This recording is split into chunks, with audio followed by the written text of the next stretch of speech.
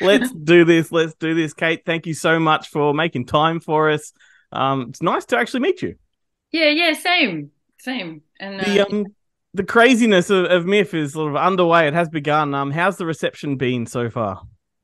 yeah, pretty good, I think. I try and stay away from Twitter a bit, but I'm a masochist, so I always dive in and I take the good with the bad, the mostly bad, but that's okay. I find it kind of amusing, really. But no, I think we've had really good response so far, and a couple of us have spoken to different outlets, and they seem really enthusiastic about stuff. I did the XR program as well, and Triple R seemed to be particularly interested in that, which is always great. It's always nice. Yeah, it's a completely loaded program this year, and we'll pick through it in a moment. But I'm wondering, like, what sets this particular year apart from the rest? Is there anything that excites you? Well, it's. I mean, so much excites me. When I was thinking, when people are like, give me your top 10, it's like, oh, I'm gonna give you 50. Um, but I think it's interesting you say it's a really packed program because it feels really packed, but in reality, it's actually a smaller program than last year, Hmm. by something like 80 films. Wow. Wow. Jeez. Yeah, it doesn't feel like it though. Like I looked through the program and there's still a bunch of stuff I haven't seen. Um, there's so much stuff I'm really excited about, features wise, XR wise, special events. Yeah, it's going to be really exciting, I think. And there seems to be a bunch of great stuff that's independent too. Like not, it doesn't seem to have that. There's usually a really large component of stuff that's going to be coming out in a week or two after the festival, whereas this festival seems to have a lot of stuff that this is going to be the only place to see it. Yeah, and some really great things. Like one of the films I was going to raise is this fantastic Georgian film called Blackbird, Blackberry.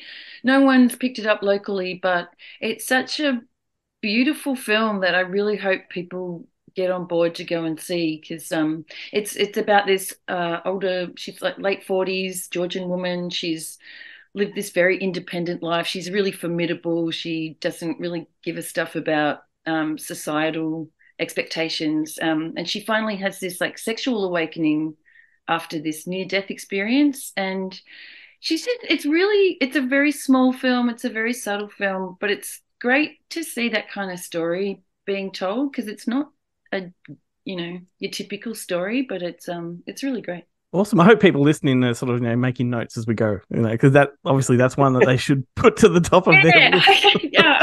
I really hope they do because I kind of saw it not by chance. I was always going to see it, but I was a bit, indifferent about it. But it ended up being a real favorite for me. How on earth do you keep up with the synopses and things like that with these films? Like if someone brings up a film, can you just need you to go, "Yep, I know what that's about"? Like we just had Monster Fest weekend and had 6 films in it, and for the life of me, when people went, "What's on Sunday?" I'm like, I can't remember. Well, but that's a bit different. The scheduling's different. Like if you ask me when the film is on, Yeah. no No, but idea. I couldn't remember the names. Like there's only 6 films. And it depends what time of day you ask me to as to how many I'm going to remember. There's definitely it's happened to me in the past too, where I'll look up something and think, "What the hell's that?" And then someone will say, "Oh, we screened that," and I'll be like, "Oh, yeah, Yeah. My brain doesn't work that way. I can be talking about movies and just pluck names out of the thin air, but if I'm in an environment where someone asks me specifically, I go blank. yeah, Yeah. yeah." It can be a So bit embarrassing. I admire your ability to do that. So that's one highlight. Is there any other highlights before I go through things that have caught my attention? Are there any other things you want to sort of highlight that people should really pay attention to? Yeah, I wrote a list. One of my favorite experiences in the cinema this year was with my colleague Kate in Berlin. We both went to see Dustin Guy Deefer's film The Adults. Um, it's just a really beautiful kind of melancholy film about three siblings who've they had a really tight-knit childhood, but they've become estranged in their adult years, and they come together when the brother visits them. Their mothers died about 12 months previously, and they're all kind of dealing with their grief or not. Um, and it's got a really fantastic feel to it. The actors clearly have a really great rapport with one another, and they really recreate that sibling kind of rivalry feeling really well. I really hope people go and see that. I really hope people go and see. There's an Australian horror film in the night shift program called Late Night with the Devil that I think is very cool. Yeah, that's fantastic. The Cairns Yeah, movie, yeah. yeah. I hope people go and see that. I think they've got a lot of local interest and support, so I think that's going to be a really good screening. Those screenings. It's so weird that guy, the guy that the star of it, David. Yeah, yep. Guess Melchin or what? Yeah. Yeah. I mean, he was in what's the name today? Yeah. Classic. Yeah. He's got such a great face for horror, I think. Yeah. And the movie is, I mean, the movie is great. I feel like that movie is, all the stuff in Guess, not in Nope, where they have the flashbacks to the TV show with the monkey. I feel like that whole movie is all that stuff that they didn't show you in Nope with the monkey. It's an expansion of that. Yeah. That's what we wanted Nope to be. Yeah. Well, come and see Late Night with the Devil. Awesome. Be disappointed. Yeah, wicked. There's some great Australian content. Like that's usually what I gravitate towards, and I'm particularly big on retro. I love the older 80s sort of Aussie films. And one that's caught my attention this year that I have to bring up because I will be going along to see it for sure is With Love to the Person Next to Me. The 1987 film, Kim Gingell, like that era of Aussie film is where I'm at, like, Boulevard of Broken Dreams, Heaven Tonight, that kind of stuff. I've never seen this one. I hadn't either, and I saw a restoration of it that Ray Argall's been working on. Oh gosh, it might have even been late last year. It's great. I think you'll really, really like it. I'd love to hear what you think of it once you see it, because it's such a surprising film. In fact, I learned about its existence after Melbourne on Film program was locked last year, and I thought, damn, that would have been a really great film. Also, because it's all filmed around St Kilda, and I live kind of the St Kilda end of Elwood, so it's all this great part of the city that I know really well, but back in that time too, like in the 80s. And Kim Gingell's great. He's just got that fantastic deadpan kind of approach. But you always just see a bit of that Cole Carpenter, just in a twinkle in his eye. It's just kind of there. Absolutely, totally, yeah. Oh my goodness, Ben! I was watching Ground Zero, which I'm going to bring up later in the show, by the way. But him and Mark Mitchell play two like cops together, and I'm like, all I can think of is them as like postman and Oh, fantastic comedy company for sure. And there's also was it Mutiny in Heaven is the birthday party doco? Like I'm sure everybody's clamoring to see that. Yeah, I'm really hoping that people show up to the Astor for that, just because it's got such a great connection with them having a residency there for a long time in the early 80s. It's a great film. Like it's almost purely archival footage, so it's a real curio for fans of the band and fans of the music scene of that time. Yeah, it's pretty great. I think that'll be a really great screening because Mick Harvey, at least I know Mick Harvey's going to be here. I'm not sure who else might be around as well. That's really cool. You've also got the Gudinski doco as well, which is a good kind of counterpoint. Yeah, kind of the other end of the spectrum. That's like a kind of like a music gala. I think Mushroom will be putting on a big show for that. Yeah, right. That's exciting. And like, I mean, it's once again the Australian program is loaded, but then you've also got the Safi Faye retrospective, which really caught my attention as well. Yeah, my colleague Mia curated that program, and I'm ashamed to say I've never seen any of her films. So neither have I. I'm so excited to get along to those, and I would urge everybody to go along because it's such a rare screening. They're quite difficult to track down. They're quite difficult to screen. So it's a pretty great coup on her part to get that. Yeah, absolutely. I did a little bit went down a rabbit hole looking at her work, and I'm like, wow, how have I not stumbled across this before? So very excited. Yeah, great. And then the other big retrospective is the Dario Argento. That's what I was going to say. Retrospective, which is very close to my heart. I worked very hard on that. And yeah, I'm so excited to see so many of them in cinema. Like there's so many Yes. of them I've only seen on DVD or yeah. A little bit more poignant this year too, because Julian Sands, of course, is in Phantom of the Opera. Yes, it's kind of like a default tribute screening to him now. Yes. Yeah, and a real curio because I think a lot of people wouldn't have seen it. What's your favorite Argento film? It's something that everyone has a different one. It's interesting because it's not in the program only because it wasn't one of the ones that is part of this all of the titles that we're screening this year are part of the one restoration program that the Cinecittà did in Italy. Yep. And this film they didn't restore this time because the Criterion collection restored it back, I think, in 2017. It's Inferno. And we actually... I thought you were going to say Dracula 3D, so I'm completely by surprise. Which we screened last year. So there you go, Ben. Smart. I was very lucky to see it in cinema last year. Inferno, which is what the second part of the Three Sisters trilogy. Yeah, which that would have been if they had restored it, I think it would have been great to do the trilogy like Late Night at the Astor or something. That would have been a great thing to do. But, I'm big into Tenebrae. That's where it's at for me, so I'm looking forward to seeing that. I love that film too. I haven't seen it. I saw it in the cinema once. We screened it when I worked at Acme. They did it at Freaky Fridays, but it was such a weird screening because the only print, we screened a 35mm print that we found in Italy, but because it was in Italy, they just dubbed the entire film into Italian. So my colleague Roberta, she is Italian. She did live subtitling throughout the film. So you were hearing Italian with these English subtitles, even though people are speaking English in the film. So quite cool, actually.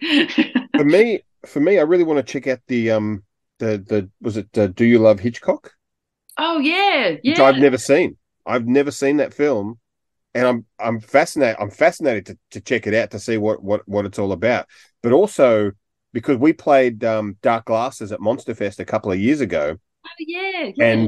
And Cat o' Nine Tails is playing, and the similarities between those two films are pretty kind of amazing. So I definitely want to kind of revisit that to do that comparison. Yeah, absolutely. Cat o' Nine Tails is great.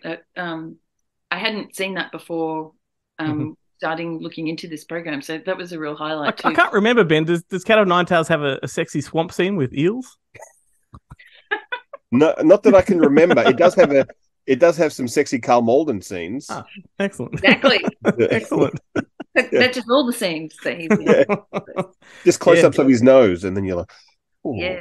Well, knowing the circles that we revolve around in, like that Argento retrospective is probably going to go pretty well. Yeah, I hope so. I've had some great feedback from people so far. Like at the launch, a couple of people were really excited about it. So yeah, I hope people come out for it. Sure. And the other thing that really caught my attention, because I was a huge fan of his for a long time, still am, I guess, is Wim Wenders has a new film. Two. That's on my... Two. Oh, yeah. 2 films. Yeah, I only picked up on one, which was the Anselm one. Yeah, that's really great, and that's in 3D. So that strongly urge you to get along to that because it's I don't know where you'll see that again anytime soon. But Perfect Days is also Perfect Days is the one that I'm keen to see. We both picked up on different ones, and they're both great. They're both quite different, but they're really great. Yeah, I just love his work. Yeah. Having just come back from a European odyssey, I'm very keen to watch movies about the people who clean toilets. It's such a big thing in Europe. Like that's why you pay. You pay the person there because they clean the toilet right after you, which is great. Cleanest toilets in the world in France and Belgium and stuff. Just horrifying if you don't have change. You must be excited for like whatever upcoming anniversary screen of Kenny they might do in the future. One of the best. And the other thing I wanted to sort of ask you about too is the regional screenings. I'm really excited when festivals like this branch out, and there's like I can't remember the name of the cinema. There's a little sort of boutique cinema in Geelong. I think the Pivotonian. Yes, I'm dying to go to that place because it looks amazing. Now, what are some of the other retro or sort of regional centres that the festival's at? Yeah, so we go to Castlemaine, the Theatre Royal in Castlemaine. They're always a really good supporter. And really quite fortunately this year, two of our Bright Horizons filmmakers actually live in the area. Like Mark Leonard Winter lives in, I think, Dalesford or Hepburn Springs or somewhere like that.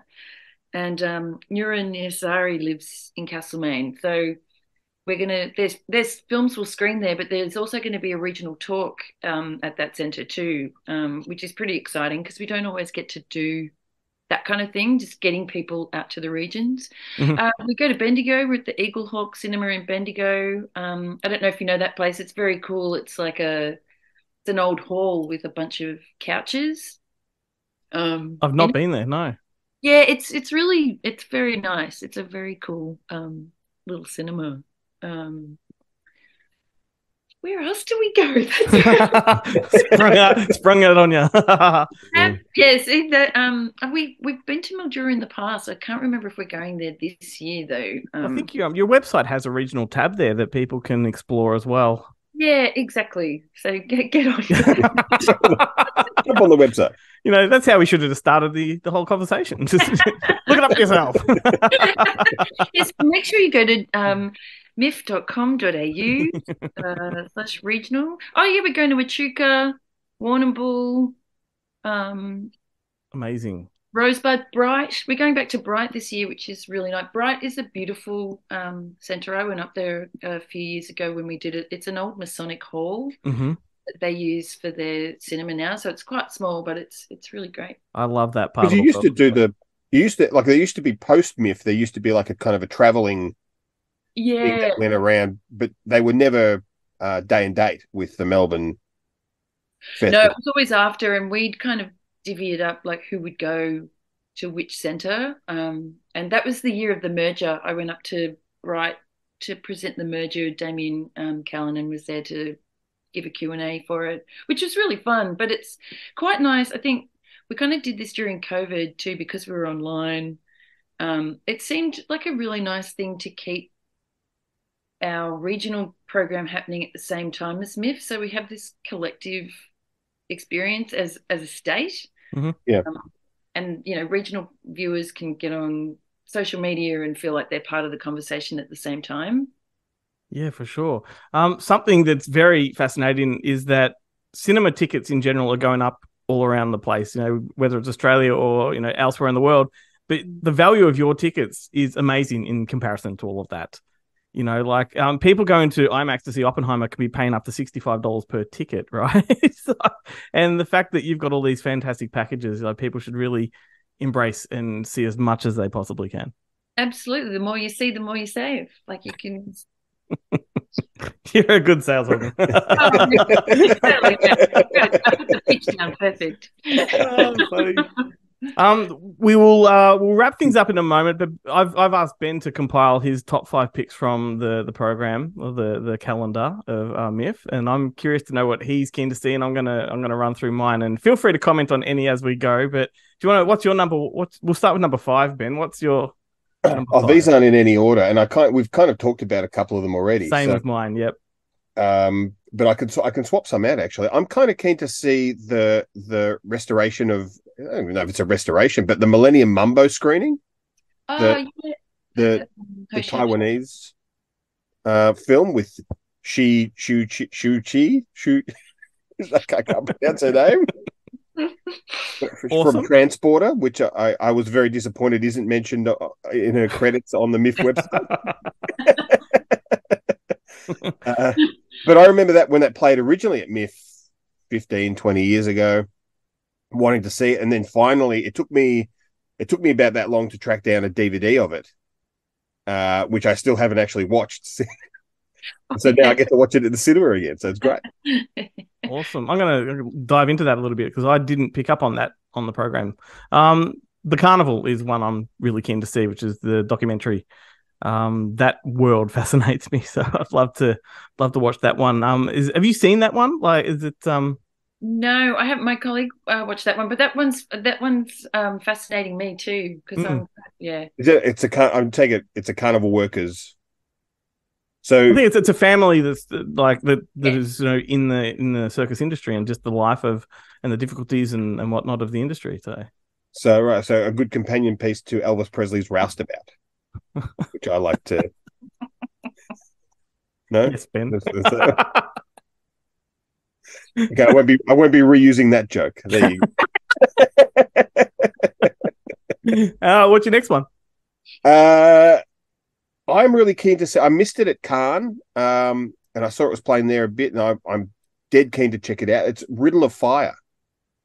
Oh yeah, I can't wait to see that too. I have not seen that. Which looks great. It's like these bunch of kids who want to play video games, and their mum sends them out on a mission to bring her back some pie, and that turns into basically this video game-esque odyssey. Which I'm dead keen to see. That sounds amazing. I'm gonna bump that in place of Tenebrae, because number 3 was going to be Tenebrae, but I'm gonna make it that now. I just included that whole Dario Argento retrospective as one thing, because I was like, you can't pick between. I won't physically be able to get to all of those, so I had to pick one. May December, the one with Natalie Portman and Julianne Moore, I'm keen on. That's Todd Haynes. I love him, and I love the sound of the story. Yeah, it's awesome. That's fantastic. Yeah, I did see that. That's high camp fun. High camp, awesome. Okay. Seems to be, there's a couple of, because I noticed there's also the new Catherine Breillat film, and she always does movies about older women having sex with younger men. Yeah, but there seems to be a bit of a. Did you ever find though they never really look like they're having a great time? No. Yeah, that's good. Yeah, no, I firmly believe that Catherine Ryan does a great bit about why women don't necessarily want younger men, because she's like, yeah, that's all I need, someone else to look after and teach things to. Like I don't have enough to do. Sounds like Barbie, the movie. Yeah. Well, Leia Drucker's all in on it, so yeah. Awesome. What else you got there, mate? Well, one I'm pretty sure is on your list, Glenn, is Blackberry. No, it's not. It's not. You're not on your list. I'm dead keen to see Blackberry. Yeah, it's so good. It's really good. That was on my long list of things to recommend. It's hilarious. If you're a It's Always Sunny in Philadelphia fan, and even if you're not, you will be, because Glenn Howerton is really like tearing up the scenery in this one. He's really great. They're all great, actually. Everyone's great in it. I have to say, I'm really getting into this kind of modern, idea of these, business biopics. Like the HBO used to kind of do them as made-for-TV movies, like Pirates of Silicon Valley, Night Shift, and stuff Late Shift, I should say. Late Shift, sorry, yeah. Stuff Night like that. Shift is a totally different workplace.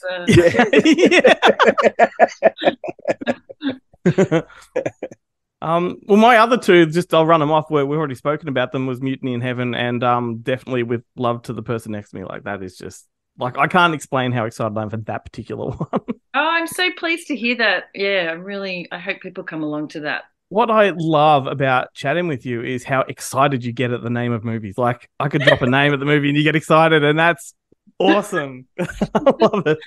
Yeah, and it's the great thing about working with people that are just as into it as me, and that's how I keep things in my head, because I can turn to my colleagues at any point and go, "Oh, remember when we saw this, and wasn't it great?" And we can just keep the memories going for it. So, yeah, all three of us sort of work in jobs that revolve around movies and watching movies. And how do you differentiate work from pleasure? Like, do you have to switch off and watch junk films, or like, how do you relax? No such thing as junk films. No, you know what I mean, Ben. We love the junk. Yeah, absolutely. I'm all in for trash all the time, really. It's nice to like, particularly watching a heavy, like, Sergei Loznitska film or something, and then I don't know, I watch Palm Springs, or something that I know well, but it's trash, but it's good. Yeah. But you need a palate cleanser. We say trash affectionately, one way or the other. TV is good. Like, TV shows help too, even if it's just like a half hour of mindless whatever. That's a good. So what happens to your psyche when MIFF is all done and dusted? You've wrapped up for another year. You haven't quite started on the next year. Like, where does your brain go? Do you have to take time out? Do you go away? I try and go away, and just not do much at all. I went to, I think it was Bali last year, and I really, all I did was sleep, swim, and eat. Awesome. And it really was. And I kept thinking, why don't I do this every year? Like, it's such a perfect leveler. It was Did you go to one of those like the resorts where you never have to leave the resort? You just and it's No, like it was a bit more low key than that. Like, it was a much quieter town up in the hills, but also near beach. Yeah, because I like to go walking, and so I did that too. But yeah, Awesome. it was Awesome. great. Well, we know how busy you are. We will let you run, but thank you so much for the chat. We're very excited about this program, and I can't wait to get along. Yeah, great. Awesome. And take care. I hope everyone gets along. Go to that website. It's miff.com.au. Yeah, miff.com.au. Come see some films.